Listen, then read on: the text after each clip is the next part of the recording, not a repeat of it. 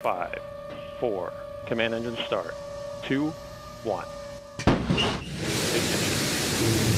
From deep in the heart of Texas, the richest man on planet Earth blasted off into outer space. The Blue Origin rocket, carrying Amazon founder Jeff Bezos, his brother Mark, 82-year-old female Mercury space program pioneer Wally Funk, and 18-year-old Dutch space enthusiast Oliver Damon, climbed at 3 times the speed of sound, crossing the 100-kilometer boundary that marks the edge of space. The 4 passengers exclaimed with delight as they experienced several minutes of floating around the capsule in zero gravity.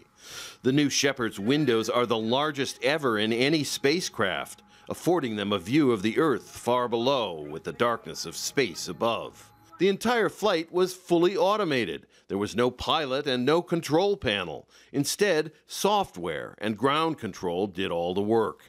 And now they're coming floating back down at... The capsule began its descent and deployed its parachutes to land safely in the desert scrub. From beginning to end, the flight took just about 10 minutes. Bezos summed up the experience. Best day ever. Later, the newly minted astronaut spoke at a press conference. Oh my God! My expectations were high and they were dramatically exceeded. I hope that we are one of the first, and let's hope that many, many more people can do this, because this experience you should share with more and more people. We had a great time. It was wonderful. True. I want to go again, fast. Bezos' flight came just over a week after British billionaire Richard Branson flew to the edge of space. Tesla and SpaceX CEO Elon Musk is also reportedly interested in making the trip at some point.